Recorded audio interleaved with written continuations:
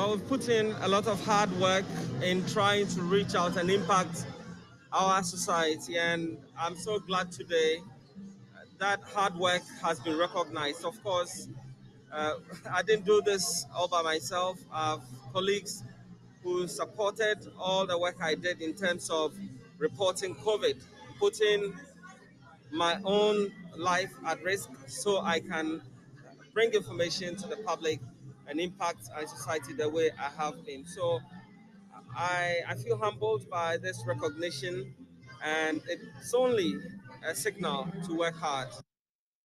Now, Project Director of Humanitarian Awards Global, Wisdom Dodoy, explains the reasons behind the award.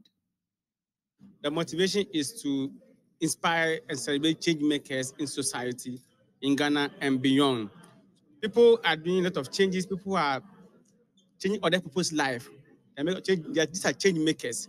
And this initiative is time to celebrate them, let them know that whatever they are doing is being appreciated. They should keep on impacting lives.